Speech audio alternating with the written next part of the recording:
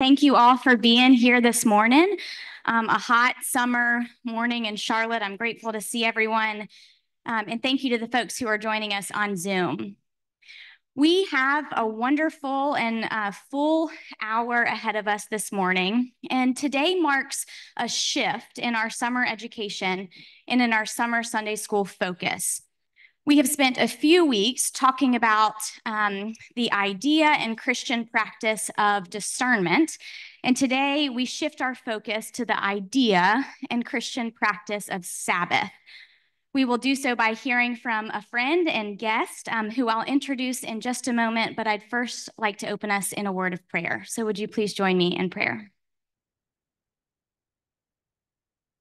Gracious God, with curious minds and ever-growing spirits, we gather together this morning, excited to learn, eager to grow in both faith and in community. So fill this room with your spirit. Make wide our hearts to receive what it is you have in store for us today, and delight us with your grace. Through Christ we pray. Amen. Here to ground us this morning in a biblical understanding of Sabbath is Dr. Brennan Breed, Assistant Professor of Old Testament at Columbia Theological Seminary. He was one of my professors at Columbia and has been with Covenant a few times. He was here last summer to help us in our understanding of Christian hospitality, and we had such a good time that we thought we'd have him back. I recently clicked over to Columbia's website and found this great reflection of yours, Dr. Breed, about your own discernment and journey to becoming a professor in the particular area that you are. And you wrote about wanting to dedicate your life to learning to read the Bible, to teaching about it with a deep conviction that the Bible speaks to our contemporary world, both diagnosing many of our ills and offering an alternative path of generative liberation and true peace. I love that. And we look forward today to learning about how the Bible speaks to our contemporary understanding of Sabbath. And we so appreciate you being here. Following Dr. Breed's lecture and presentation, we'll have a little bit of time for Q&A. There are some slips of paper on your table, so feel free to jot down anything that comes up for you, and we'll collect those at the end of the lecture and have a time for Dr. Breed to respond. So with that, would you please join me in welcoming Dr. Brennan Breed?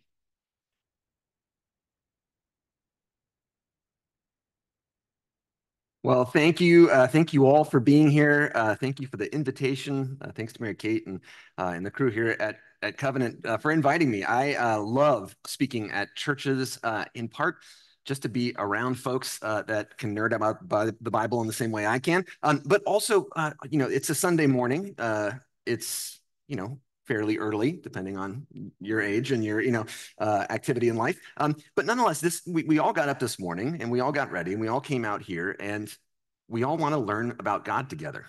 This, to me, is not only a wonderful example of Sabbath, but it's a wonderful thing for me to want to be a part of. So thank you for inviting me. I really appreciate it. So I teach at Columbia Theological Seminary, as you've heard, and like you, I, am happy in many ways to show up to church on Sunday, but also there are days, I don't know if you felt like this every once in a while, where you wake up and you say, you like look outside your window and you see someone just kind of rocking on their porch, and porch swing or on their chair or whatever. And then you kind of look at them and they're like, just drinking their coffee in their pajamas. And you see somebody like riding their bike by, and you see somebody like, I don't know, flying a kite across the street. And you think, oh gosh, do I really want to, I don't know, go to church? This is the way that many of us think about Sabbath, right? It's the church day. It's the time that we go to church. And that's what most other people think about Sabbath, if they think about it at all, or perhaps they encounter the Sabbath mainly through blue laws, right? It's the day when you can't buy liquor until noon in Atlanta. That's how many of my friends in Atlanta who don't go to church tend to think about the Sabbath. So the question for us today is, what is the Sabbath actually? Why in the world do we have this thing? Is it really important?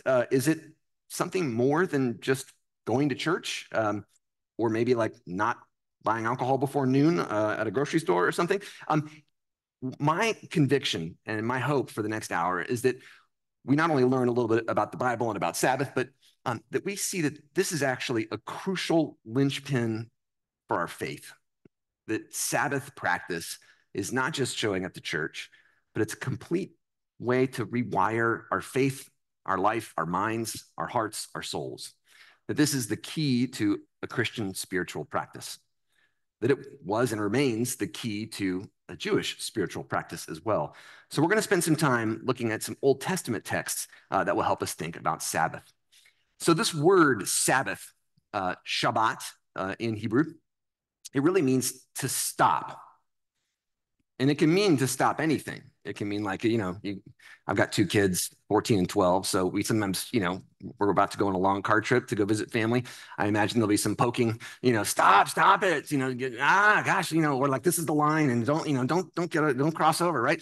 No, they're sweet kids, but, on long car trips, we all go a little bit crazy. But this idea of just stopping anything, this is what that word means, to cease, to stop, Shabbat. And the question is, to stop what? We also associate this in Jewish and Christian tradition with rest, that there's a stopping, and we'll see what that stopping is about.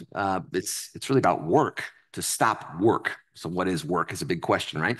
But it's also about resting, to stop and to rest. I love this image. This is from a Slavonic Bible. This is a Middle Ages illuminated manuscript.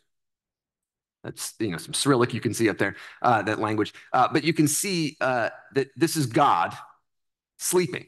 This is the illumination for the seventh day of creation, which should seem a little strange to us, right? That God sleeps, that God gets tired. No, I mean, God doesn't sleep. Jesus slept, but, God the Father, right, does not sleep, right? Doesn't need sleep. God doesn't really need rest. This picture of God sleeping, I think, is just amazing. But also, this is actually what, yes, God rested. God stopped. God stopped for a moment. Before I move on, let me just say this, kind of always say this at the beginning of speaking at any church I ever speak at. And that's the Bible was written to a specific people, or actually a few different specific groups of people, a long time ago. And my conviction is that God speaks to people in ways that they can understand. This is part of what incarnation, I think, means, is that God actually became enfleshed in the person of Jesus, but had to pick a particular culture to be a part of, a particular group of people. God spoke in the person of Jesus a particular language. God spoke with the limitations of that human language. And when Jesus had to make a point, Jesus had to say something, in Aramaic / Hebrew, Aramaish, Hebrewish. Jesus had to say something in that specific culture that would make sense to those people at the time. They weren't of unlimited brain power. They were regular people like you and me. So when God speaks to us, God has to speak in ways that make sense to us, or that make sense to people in a particular culture at a particular time, which means we sometimes need to think about that. We need to translate. And the Christian tradition really is a tradition of translation. Most other religious traditions that have a sacred text, they say you actually have to read it in that original language for it to make a lot of sense. So in Jewish tradition, they read a lot of Torah in Hebrew as part of the rituals, as part of the ceremonies of the religion. Same thing with Islam, right? Everyone reads the Quran in Arabic, and they say the translation is actually not very good. You're not supposed to really read it in translation. The original is the real one. I work in original languages, that is to say Hebrew and Greek and Aramaic, and I think it's really wonderful, and we need to teach that, and there need to be people who learn this. But a basic conviction of the Christian faith is that our faith is translatable, and that Jesus's words are translatable. In fact, the Gospels only have a couple of words in the original language that Jesus spoke, Aramaic, Hebrew / Aramaish. Eloi, Eloi, lama sabachthani, right? Jesus said on the cross. There's only a few snippets like that because it was written instead in Koine Greek. The New Testament was written in a business language, kind of like business English, this kind of language that everyone in that world had a few words of, and that many people had to learn a lot of, but it was no particular person's culture, Koine Greek. It was this kind of international language of communication. It's in that space of communication that the New Testament was written. So that is to say, the first words of Jesus that we encounter, like the rock bottom of Jesus that we can get to, is actually already in a different language. And that's okay. That's good. Early Christians said this is okay. This is the religion of Pentecost, right?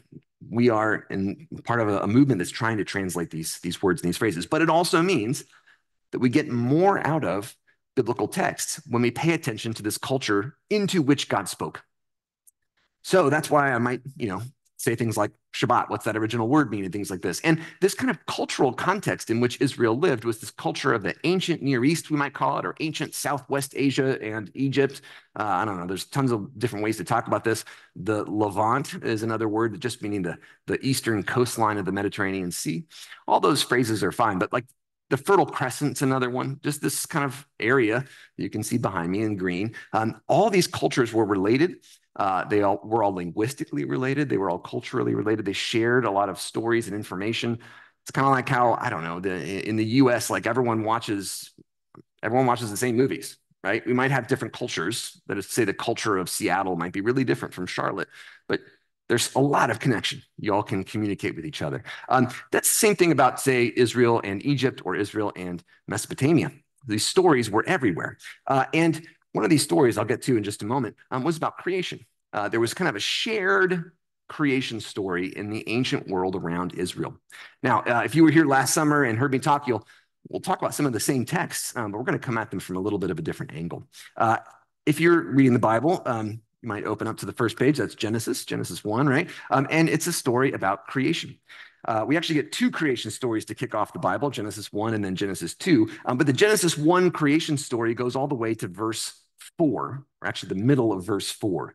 So chapter 1, verse 1 of Genesis to chapter 2, verse 4a, A meaning just the first half of the verse. That's our first creation story in the Bible. There's actually more creation stories in the Bible. Job 38 is a good creation story. Psalm 104 is a really good creation story. Proverbs 8, verses 22 to 31 is another creation story, and they're all a little different. This creation story in Genesis 1, all the way from verse 1 to chapter 2, verse 4, that creation story is built in a very specific way. And it's built to culminate at an amazing moment, something that would have been shocking to the people of the ancient world. Now, there's lots of things that are shocking about this creation story, or at least that would have been in the ancient world. Today, people just hear it and say, oh gosh, how boring. But it would have been a bombshell in the ancient world for a few different reasons. One of the things that would have made this creation story a bombshell was the statement in chapter 1, verse 26, that God said, let us make humankind in our image, according to our likeness. That doesn't mean we look exactly like God. God's got a nose and hair. That didn't mean that in the ancient world either. This really has to do with kind of like how God is, like the way God acts. We are kind of like God in the things we can do, the way we can act, that we can love, we can cry, we can hate, we can, God says God dislikes things very strongly in the Bible too. That is to say, we emotionally, mentally, we have some similarities to God. But this is all humankind, every single person who has ever lived. This would have been a really interesting statement in the ancient world, that every single person who had ever lived was all made together in the image of God. There's a fundamental equality for all people, no matter where they come from, no matter what hierarchy, the part of the hierarchy they were born into. If you told an Egyptian that Pharaoh was fundamentally the same thing as a Semitic slave that was being told to build the pyramids, right? They would have said, no, that's ridiculous. That's impossible, right? Pharaoh's God stuff. And the people we've enslaved are subhuman. And most of the Egyptians are kind of in the middle somewhere. But to say every single person that you've ever met, you ever will meet, is something like a copy of God. That's radical, fundamentally radical in the ancient world. We'll get back to this point. But then one of the other things that would have been really strange is that at the end of the story, God stops and just kind of hangs out for a while. So this is the part, we usually talk about the 6 days of creation. Has anyone ever heard the 6 days of creation? Well, it's not 6 days. It's a 7-day story. It's about the week, right? But that seventh day we often skip. And in fact, early readers of the Bible who ended up putting in the chapter numbers didn't, Moses didn't hear the chapter numbers from God, right? Chapter numbers were added in the 12th or early 13th century by Stephen Langton, the Archbishop of Canterbury. around the year 1204. So this guy added in the chapter numbers. They're often, interesting to take a note of. Oftentimes they are pretty good about telling us when there's a big change in the story or something, but some of them are real wrong and are kind of mislead us. And I think this one is one of the biggest ones. Chapter 2 begins, thus the heavens and the earth were finished with all their multitude. Oh, okay, so that's the end of creation. Well, no, the heavens and the earth were finished. And on the seventh day, chapter 1 should kind of keep going for a few more verses here. That first creation story isn't done yet. On the seventh day, God finished the work that God had done, and God rested. That word in Hebrew, Shabbat. That's Shabbat. And God Shabbated. God rested. God stopped. God ceased. God didn't cease everything, right? God didn't stop anything. God stopped the work. God stopped working. God stopped making new stuff. God had been busy planning the world, putting things in order, and then God said, okay, I'm going to stop that. And then God blessed the seventh day. God doesn't stop doing everything. God's not falling asleep. God is doing stuff. God's not just not doing the work of creation. God instead now blesses the seventh day, and then God hallowed it. Hallowed be thy name, right? What does hallowed mean? It means holy, to make something holy. And we might think making it holy, that means don't drink on Sundays, or, make sure that no one, I don't know, does work on, no one goes to run a store or something like that. That's hallowing it, right? Actually, or like don't curse on Sundays or something. It's okay on Monday, but, Sundays, no. Yeah, that's not what hallowing means. Hallowed doesn't have anything, holy does not have anything to do with good. It doesn't have anything to do with goodness, ethical, moral, religious righteousness. It has nothing to do with that. Righteousness and holiness are related in some ways, but holiness just means set apart for God's special use. There can be bad priests. They're still holy. They're set apart for God's special use. So ancient Israel might have had a bad lampstand. It was made poorly. It was bent, tarnished. But if that lampstand was in the temple, it was holy. It was set apart for God's special use. It's not about goodness.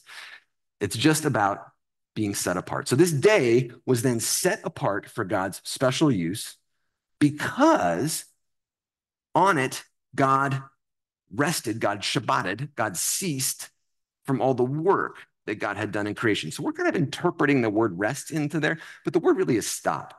So God stopped. Now, one thing to notice is, like, what is God doing there? Well, God's blessing and hallowing.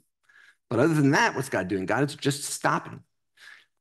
This isn't the only time, though, in Genesis 1 that we've seen God stopping to, I don't know, do something other than create. Every single day that we've seen in the creation cycle so far, God has stopped and done something. So God creates. The first day, God creates, kind of separating this light and darkness. And then the next day, God separates kind of a dome and the air and so on. And then verse 13, chapter 1, verse 13 of Genesis. And there was evening and there was morning the third day. And then God ends up creating more stuff. And then verse 25, God created all this extra stuff. And then God saw that it was good. And then at the end of the sixth day, verse 31, God saw it was very good. So God is not just creating and then resting all or stopping all on the last day, the seventh day. Instead, God is actually building in a little period of time every day of creation to stop and look around and to see and notice, is it good? So notice that God has built in a little aesthetic appreciation time every single day of creation so far. And then in the last day, God ends up stopping the work entirely. Now, it doesn't say that God said anything was very good on this day, but this might be a little clue about what God is actually doing on this day. God is blessing and hallowing it, and then God is enjoying it. God says, is this good? Oh, it's good. So this is, I think, a strange thing for an ancient person to have heard. Your God stopped and just kind of looked around. So there is no regular day of rest that we know of in ancient Egypt. They had festival days that came not on certain days of the week, but came certain days of the year. They had their New Year's Day. There were festival days, but a regular built-in weekly rest day, they didn't have. The Babylonians didn't have it. The Syrians didn't have it. And if you think about it, every single one of the patterns of time in Genesis 1 and every single one of the patterns of time that ancient Israelites recognized are built into the cosmos. A day, right? Sun goes down, sun goes up. You're not making that up. Now, when does the day shift from one day to another? We can argue about that. But the sun goes down, the sun comes up, that happens. A year, it's one revolution around the sun. We didn't make that up. It's actually a big deal in cosmological terms, right? You think about like a month. Well, that doesn't have any basis in nature. It actually does, right? In the ancient world, it's about moon cycles. So every time the moon goes around, then you got a new month. All these things are built into the cosmos, except the week has no correlation to anything having to do with the cosmos. In other words, you wouldn't just make it up. You wouldn't know it.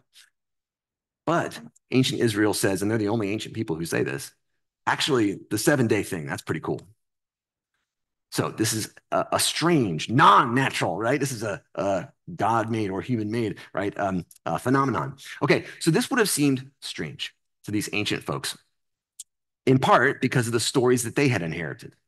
So ancient Israel was a part of that ancient world in which these stories of creation were popular, were common, were all around the area. Everyone knew these stories. There were different names given to different versions of them. But the ancient creation stories match up. So the ancient Egyptian creation stories, like the Memphite theology, is pretty similar to the Babylonian creation stories, is pretty similar to the Canaanite creation stories. We got a bunch of these, and they match up in many different respects. This one right here, this is a cylinder seal. It's like how you'd sign your name. So this is someone's individual picture that they thought was really cool. And this is depicting the creation story in ancient Babylon. So the Enuma Elish and Atrahasis were two stories of creation from ancient Babylon. They're told from different angles and they disagree about some things, but ultimately, both of them were important. The Enuma Elish was read every New Year's Day. So it was read as kind of like a creation, New Year, it's a neat sync up. Many ancient cultures did this, we think. But this picture depicts a giant snake thing. I don't know if you can see this, but this is kind of giant snake guy. And then there's a guy on top holding like, I don't know, what looks like forks or something. But that's a god. This is Marduk, the god of Babylon, and he's jumping on top of the chaos snake monster, which was Tiamat. In Canaanite mythology, this went by the name Leviathan. Might have heard of it, right? So this is the snake monster of chaos that tries to eat up the world. And so the world is built on, and the world's formed by the carcass. Like we're walking on the carcass of this chaotic snake monster that the gods defeated and then used to kind of create the world. And then they created humans using part of the snake monster blood, but then also dirt. That might seem familiar. And then the gods made this, and then they made us to be slaves. Because the reason there was a fight at the beginning was because like the chaos gods didn't want to do all the work. And there were some like slave gods that didn't want to do the work. So they rebelled and the high gods had to fight them. This is all these different Babylonian creation stories and Canaanite creation stories. I kind of had this part of it. And eventually humans are created so that we do the work so that the gods don't have to do the work. That's why you farm. That's why you bring your food to the temple.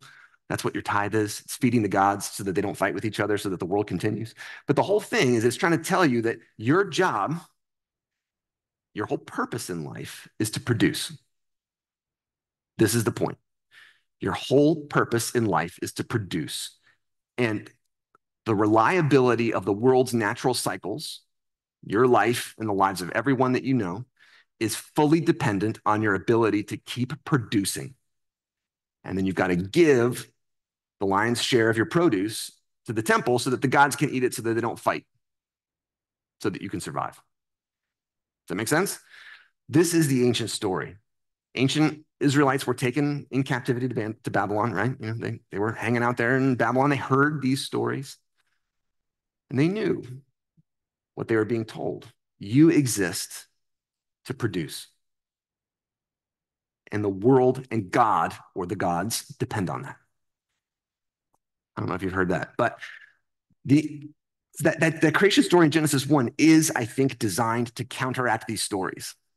You are not designed just to work. God doesn't need your work.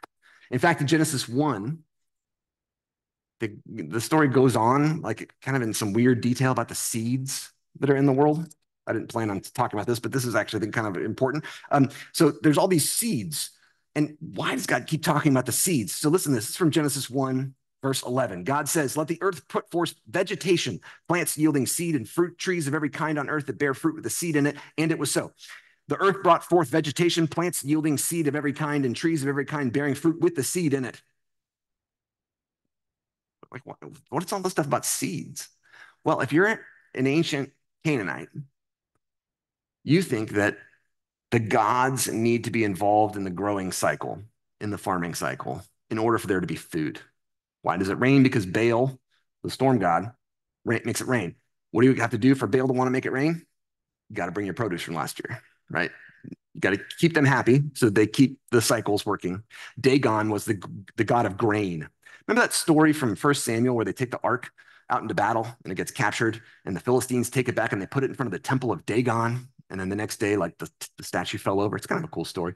1 Samuel 1 through 4. But this story is all about Dagon, the grain god. Dagon literally means grain.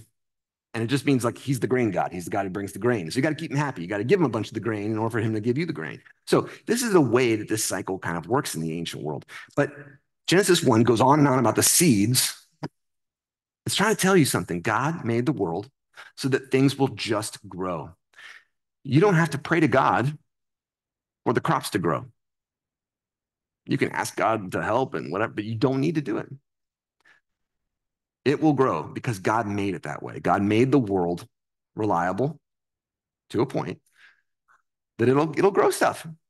And you don't need to know the special name of God to make things grow. And you don't need to bring any produce to the temple to make it grow. It just happens. So this is completely in contradistinction to the way that they're being told. These ancient Israelites are being told about their worth, their value, and their purpose. What's their purpose in life? A great example, kind of counterexample, is found in Exodus. Exodus 5, so the ancient Israelites go down into Egypt. They're enslaved because Pharaoh gets really worried about them, and especially about their power, that they are going to be too strong. So he makes them work, and he enslaves them. And Moses, of course, famously gets sent by God to demand that the people need to go. And what are they going to go do?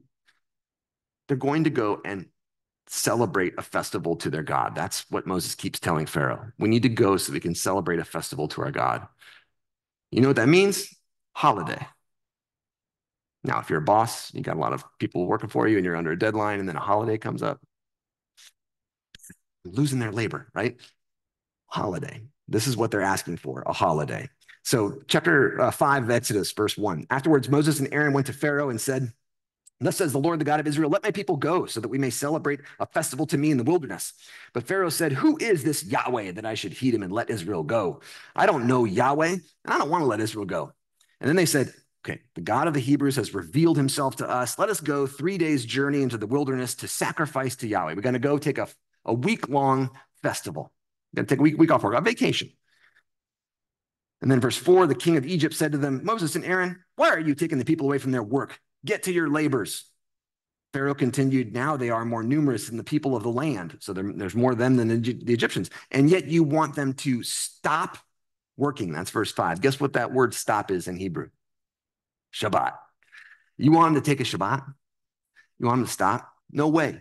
We're going to lose too much of our effort and our time, right? Their productivity is all that matters. It doesn't matter who they are, where they come from, what God they've talked to. Who cares?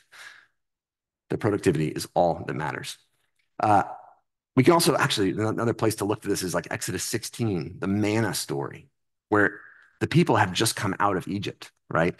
And they're told, like, you have to keep producing all the time. And God has tried to tell them, you don't have to do that anymore. But they don't get it. They're like, we're in the wilderness. There's no food here. There's no water. Where are we going to get the water from? God's like, I'm going to give it to you.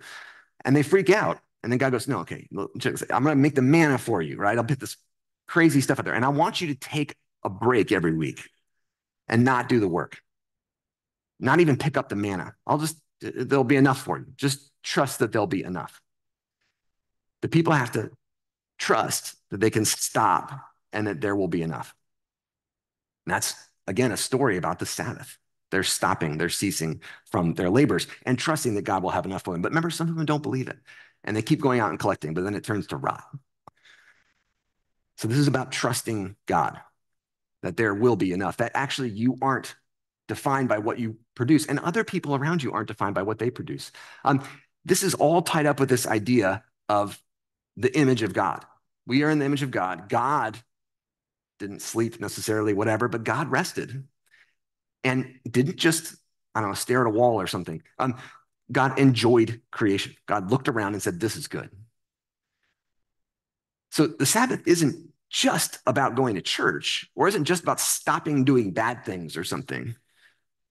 It's a day to stop the ceaseless cycle of productivity that defines who we are and to try to enjoy something that's not you and that's not your labors, something that you didn't do. And that enjoyment of actually kind of letting go of our own productivity and actually letting go of even like consuming a lot of things, just trying to take something in that we don't control, that we don't own. You know, nature, right? Creation itself is a great example of this. So here I've got Van Gogh showing some peasants at rest, right? But this idea is that everyone deserves this. Every laborer, every person who's ever lived deserves this. And as we'll see, even the animals and the ground deserves this. So one of those things we might say is, we can sit back and kind of reflect on creation, right? And this isn't just a waste of time, just looking at a sunset. And we don't have to commodify it. We don't have to post it on Instagram. We don't have to feel guilty about it. We don't have to justify it. That in fact, being a part of the world and letting go for a minute and just being is not just a thing you can do. It's actually what God asks you to do. It's commanded in the Ten Commandments. All right, so another big part of the story is Genesis 12. So the world is created, things go wrong, as we all know. God tries to fix the world a few different ways, but God settles on one big plan. And that big plan is calling Abraham and Sarah to go and start a new family, start a new culture in which God will work blessing and that God will eventually bless others. And they're being called away or called to something different. And I want to say that this idea of calling isn't unique to Israel. The idea of many ancient cultures was that you were called to something, but you were called to serve the king. You were called, that's where you found your place in the world.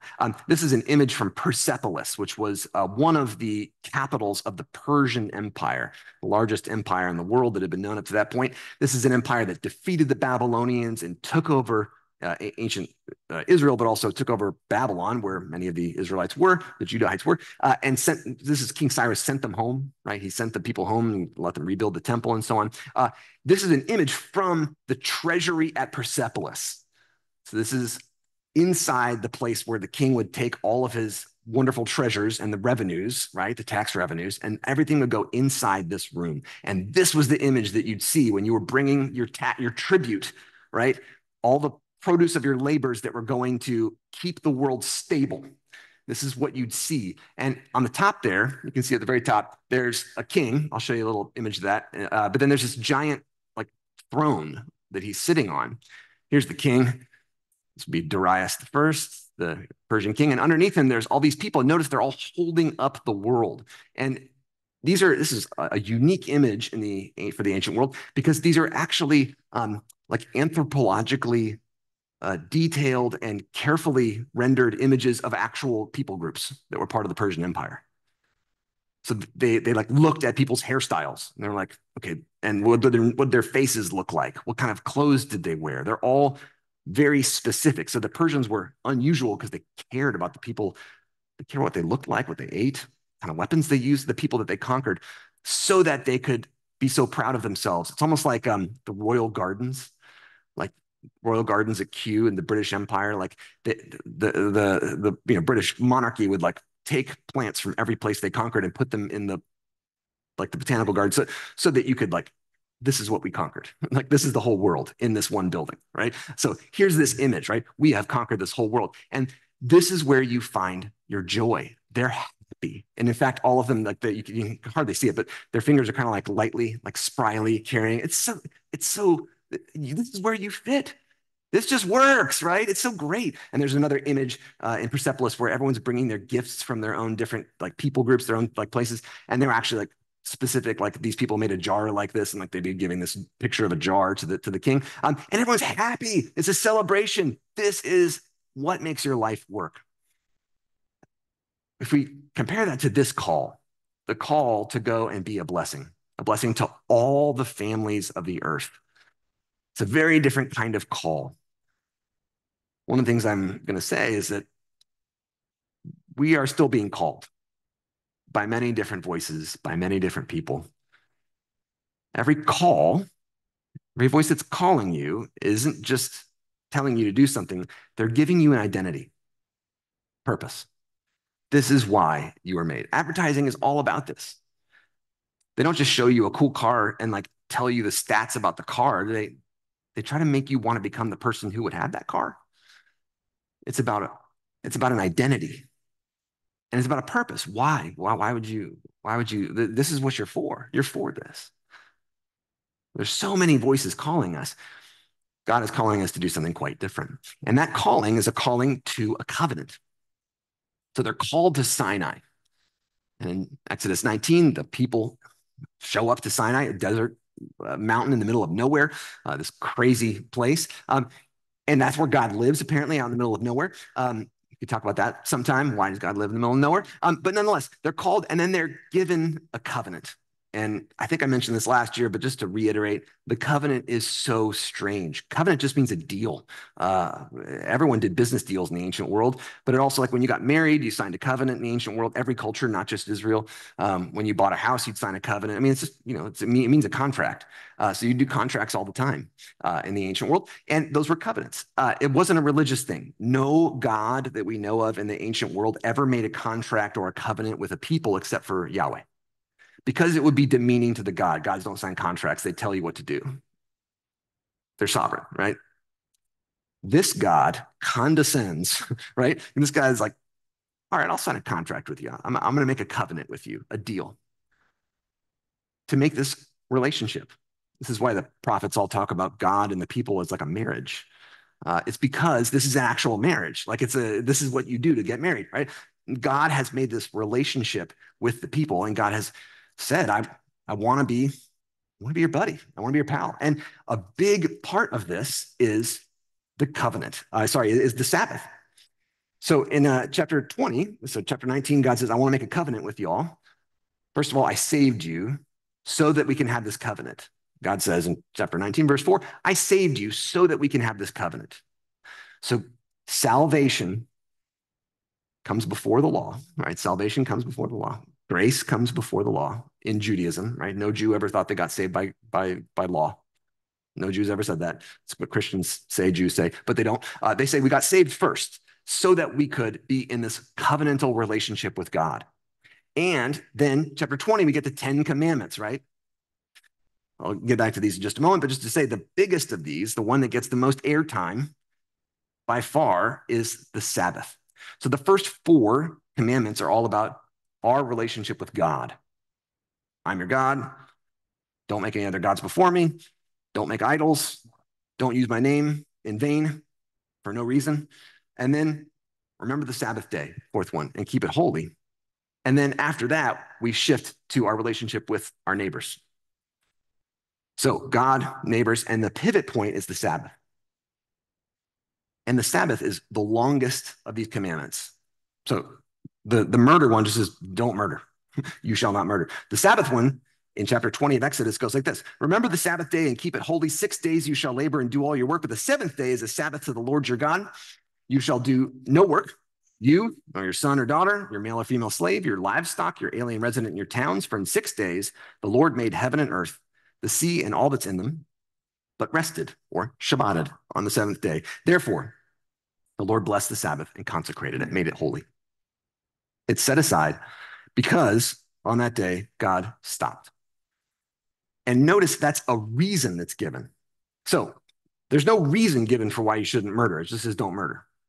It just says don't commit adultery. We should all know we shouldn't do these things. But it says it has to explain the Sabbath because it's a weird practice. And it explains that you have to let everyone rest. Nobody has to be made to work on this day.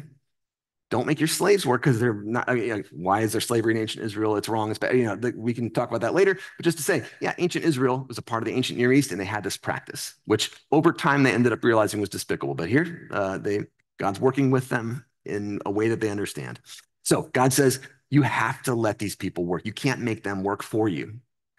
They get the day off, you do. Your animals get the day off. You can't even make them work for you. Everything gets a day off so that they can rest like God did. And notice it's creation itself. That's the reason that's given here. It's the created order. God has done this. So this idea that we're receiving this kind of law from God, really Torah, it really means more like instruction. God's trying to help us. God's giving us these instructions to try to help us become this new kind of people who's going to bring blessing to all of the nations of the world. And a big part of this law is the fidelity, like the covenant. We are related to God and to each other, and we have to be loyal to God and to neighbor. Like we have to care about them. We have to take care of this relationship. But it is all about relationship. Now, notice God saved us not so we could do stuff. God didn't save us so we could produce things. God didn't save us so that we could save other people. God didn't save us so that we can fix the planet. That's not the purpose. Those are all good things, but God didn't save us to do those things. God saved us to have a relationship with us. And that's it. That's what God asks. That's the baseline. That's why God did this. Why did God go to all these elaborate lengths to try to bring blessing to the nations of the world? So that God could know you. And when do you think God has set aside some time for us to try to make sure we prioritize that relationship? Well, it's this day of the Sabbath. This is the day that God looks around and hangs out and checks stuff out and says, well, that's good. God does that every day, but the Sabbath is a special day for this building and maintaining of relationship. And then community with each other. It's a time for our relationship with each other and making sure that every single person in our community has the ability to take this time. Now, I know in our secular modern world, this is really strange and different, and you can't just not have stores open on Sundays anymore, right? But how do we think about implementing this today? That's a big question, and it's a question we have to wrestle with. But it's not a question we can just say, well, it's complicated, so we don't care. This is the foundational aspect of our faith. This is why God got involved in all this to begin with, to have a relationship. That's why God created the universe. As James Weldon Johnson said, God said, I'm lonely. I'll make me a world. All right. So these 10 commandments, right? Really 10 words. The word commandment actually isn't in anything referring to these in the Old Testament. The 10 words, the 10 things, the 10 sayings is actually the word that's used, the 10 words, the 10 phrases. So just thinking about these as ways for us to relate to God. Now, interesting thing here. Most of the 10 commandments are the same when they're given in Exodus and then they're retold in Deuteronomy. When the people are about to come into the land, Moses tells them the 10 commandments again. Here, turn to Deuteronomy 5. Oh, I got to stop. Sorry. Deuteronomy 5. All right. Moses changes the 10 commandments. Did you know that? So Moses actually gives them a new 10 commandments. Most of the things are the same, but there is one big difference. There's a couple of little differences, but there's one big difference. Chapter 5 of Deuteronomy, verse 12. Observe the Sabbath day, keep it holy. And this observe, it's the word watch. Watch. I'm going to come back to this. Watch. Watch that Sabbath day and keep it holy as the Lord your God commanded you. 6 days you shall labor and do your work, but the seventh is the Sabbath of the Lord your God. Don't do any work, and nobody, male or female slaves, your daughters, your sons, your donkeys, nothing works, so that your male and female slave may rest as well as you. It's acknowledging that there is slavery in Israel, but it's saying you have to make sure that it's so that the Sabbath is so that they can rest too. Remember that you were a slave in the land of Egypt, and the Lord your God brought you out with a mighty hand and an outstretched arm. Therefore, the Lord your God has commanded you to keep the Sabbath day. This is a little different. Exodus said it was all about creation. But in Deuteronomy, there's a different twist to it. It's pointing out social injustice. And it's saying this is actually a way for us to mark it and to notice it and to try to give rest to even those people we might overlook or we might not want to give rest to because our comfort depends upon it. Everyone gets the rest because there was injustice in Egypt. Now, you might take the extension here and say, well, why would they have slaves at all? Because they didn't like that and they didn't think Pharaoh was being nice to them. Deuteronomy ends up later on having a law that says if there is a slave who wants to leave their service, you have to just let them go. It's not manumission. It's not abolition of slavery or anything like that, but it's a big loophole. I'll say that. And this ends up becoming a basis for within the Jewish people questioning the justice aspect of enslavement in general. So that is to say, this idea of making sure that the weak and vulnerable in our community, here's Pharaoh tying up some weak people and enslaving them. This is an image that Pharaoh made, Pharaoh Ramses made of trying to enslave folks. He captured them and they made him go to work for him. Well, actually, we are supposed to notice, to observe this kind of injustice, and then actually try to do something about it. Also, the land in Leviticus, it says, let the land rest even. This is in Leviticus 25. And this time of Jubilee, it's like a Sabbath. It happens every 7 times 7 years. There has to be this kind of like extra special day of making sure that everything rests. And you have to like give liberation to people who are enslaved. You have to like let all debts go. It's this kind of like renewal period for everything in life. So this commissioning and covenant is really all about trying to form a people who end up focusing on their own relationships with each other, but also their relationship with God, that those relationships become central. And also the Bible talks a lot about culmination, right? In the end, we hear these stories about a future day that will come, the end. And a lot of this stuff that we hear in the Old Testament and the New ends up sounding like we're just kind of hanging out with God, singing songs. And my son said, is that going to be boring? And I said, well, I mean, if it's infinite beauty that you're hanging out with, then maybe not, right? But that is to say, this idea that this like culmination is in a way this like intensification and like lack of mediation of this relationship with God. This is what the whole point of this stuff is. And so when Jesus ends up talking about the Sabbath, right, it's like these questions about like, well, should we do this in the Sabbath? Should we do that? Remember, Jesus breaks these Sabbath laws oftentimes because he's trying to like help someone. He's trying to like lean in to someone's pain, someone's disability, in an instance of the withered hand, right? He's trying to help someone regain their capacity. We think about the Sabbath as maybe a day of recreation, but recreation, recreation is the word. Recreation, recreate. Like Jesus is like recreating on the Sabbath. And he says, isn't this what we're supposed to do? To actually, he's leaning into the Deuteronomy 5 aspect of the Sabbath commandment. So we end up looking at the Sabbath and we think, well, again, a day for blue laws, or it's a weird Jewish thing, I've heard some people say. I think actually we need to prioritize our sense of Sabbath. Now, it's a modern world we live in. Some of us work on Sundays. Some of us have travel soccer for whatever, you know, like there's like our kids, or whatever, you know, there's all kinds of stuff that happens now on Sunday. Does it have to be Sunday? Well, it wasn't Sunday in the ancient world, right? That is to say, we are in some way in control of when this happens. None of us are doing this on Saturday, you know, religiously, as happened in the Old Testament period. Jews today make this Saturday. But I have 2 suggestions. One is thinking about this as a day when we do stop work. And second is thinking about this as a day when we do think about our relationship with God and with our neighbor. So part of the like digital Sabbath stuff, I've seen some people be like, you know, I'm just going to like not be on my email for a day, which is great.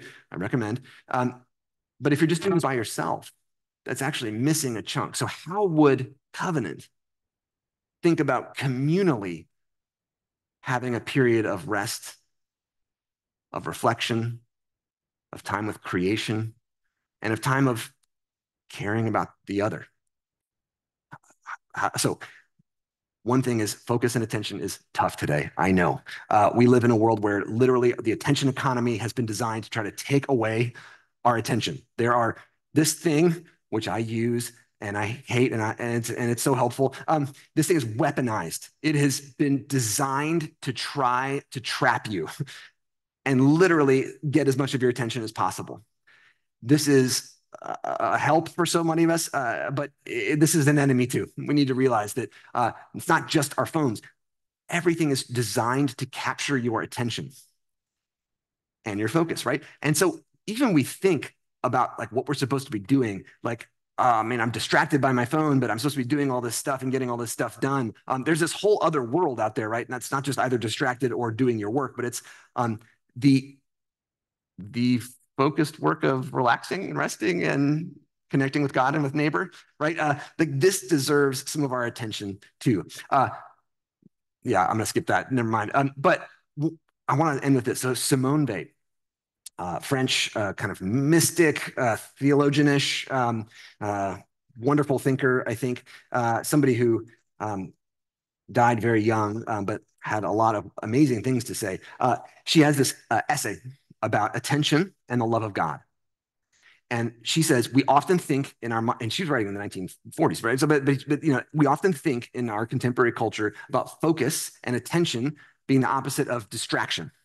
And we think about kind of white knuckling or like muscling our way to be focused, right? I got to get this thing done. I got to focus. I got to not look at my phone. I got to like drink more coffee so I can like do this, right? We have two states, distracted and kind of zoned out, or like focused and productive. Those are the opposites. And she says, no, the opposite, right? The opposite of attention is not distraction. The opposite of attention is willfulness. Willfulness. If you walk into a conversation with someone else and you think you know everything about them already, and you don't actually pay attention to them, and you tell them everything you want about yourself, and don't really listen to them, you're imposing your will on them. Like if you walk into nature and like a beautiful day in the mountains, and all you think is like, I want to sell this, or I want to buy this land, or I want, you know, I'm going to impose my will on this thing. Or is this fun for me? Am I having fun right now? Am I getting fun out of this? Or am I relaxing? Am I getting enough relaxation? So many people today are starting to think the Sabbath is a cool thing because it would make you more productive, or it might make you like better the next day at work, right? I'm gonna like get more out of this, right? I'm just gonna like up my productivity in the end, right? That's again willfulness. Like we are using this for ourselves. This is about me in some way. And she says the opposite of that is true attention. It's not white knuckling, focusing, finishing a paper or finishing like a job or like an email for work or something like that. You know, I'm gonna get this thing done. Or no, actual attention is when you subtract yourself in a way from the situation and you get your willfulness kind of out of the way, and you actually see things. So when you have a conversation with someone and you're not thinking about what you look like the whole time, or what they're thinking of you, or what you can get out of this, or if they're gonna, right? Like you disappear when you're truly attentive. There's studies that show like there's kind of two ways of thinking about attention or focus. One is on like the flashlight, like the laser beam, right? Like I'm gonna like focus on this assignment and get it done. I'm gonna focus on this project and get it done, whatever. That's that, you know, muscular, Simone Weil called it muscular attention. I'm gonna do this thing. She says the opposite of that, that's not really focused. Like the opposite is this like being actually aware of the world, kind of like a kid. Jesus said the children are really the ones who understand the kingdom of God, in part because they don't care about themselves that much, right? They walk into a situation that they're not paying attention to how loud they are or what they smell like, or they, you know, they're immersed in the world, and they are often immersed in relationships in ways that we find it hard to be immersed in. They're even immersed in things like TV shows and movies in ways that we find hard to be immersed in these days, right? So that is to say, they are relaxed. And they might not make us relaxed, little kids. But just to say that this non-being is kind of what Simone Weil is talking about, this openness to the world, fundamental radical openness to the world. And here's a quote from her: to attend, to have attention, means not to seek, but to wait, not to concentrate, but to dilate our minds. It's almost a miracle, she says. And it's fundamentally, her argument is to wait for God. We are waiting for God to appear in the midst of people we know, situations, nature. Ultimately, it's an attention and a waiting for God. And to come back to Deuteronomy at the end, observe the Sabbath day. Observe the Sabbath day. That word is watch. What kind of watching and waiting are we doing? What kind of waiting and watching are we doing? Expectant that God might show up, not in ways we can control, we can plan for, we can optimize, we can kind of, I don't know, in some way wrangle God into showing up. But maybe in the midst of time that we set aside, we might encounter God and our neighbor. All right, that's my argument for Shabbat. And if you do have a chance to go to a Shabbat service, or like a Reformed synagogue Friday night, they do this beautiful ceremony where you're singing songs, and then there's this one moment where you turn to the door, and the door opens, and you sing a song of welcoming in the Shabbat. And then after that, you turn back around and you hear the Torah reading. But that's to say, there's this moment of welcoming in the Shabbat. Are there rituals that we could have to try to create in us a ritual of attending, of waiting? I'll leave it there. Thanks. Sorry, I went way too long. Thanks. Sorry. Thank you, Dr. Breed. I have lots of messy notes, just like I was in the classroom at CTS. We are out of time for questions, but what I'd like to do, I think Nikki's collected a couple, and if you'll collect some others that are around, Nikki, that would be great. And we'll hand those to you, Dr. Breed, for you to have. And maybe we can incorporate a time to have you respond to those either, or some other way. I could record something if folks would want. Yeah, we can maybe send that out. So if you have questions, write those down, and we'll find a way to get you some answers. We, in the coming weeks, so we've got a couple weeks where we're going to focus, and focus is probably the wrong word for me to use. Hey, we got to do it sometimes. Where we are going to we got to do it. It has to happen. And see what experiencing Sabbath might look like in our own lives. And we're going to do that in a little bit of a different way. So later in July, we're not going to sit and study Sabbath. We are going to offer a space for you to not consume knowledge and material, but a place for you to open yourself to how God might meet you in a moment of stillness. So we are going to have 2 labyrinths on campus. A labyrinth is an ancient spiritual practice. There will be one in here in the fellowship hall, and a more family-friendly one over in the education wing. There will be some information about that coming out in Windows on Covenant, and I encourage you, if today spoke to you, or if you're curious about what embracing and welcoming Sabbath into your life more intentionally might look like, I encourage you to come either Sunday, July 14th or Sunday, July 21st to walk the labyrinth and see what might pop up for you. Not as something to be fueling you for more productivity, but something that might fuel your faith a little bit more. Dr. Breed will be back with us on Sunday, July 28th. So we'll meet in here, and we'll look forward to that time. I hope you'll all be here. So thank you for being with us this morning. We have worship at 11 o'clock. I hope you'll join us for that too. And I imagine Dr. Breed will linger a tiny bit if anybody wants to speak. So thank you again, and go in peace.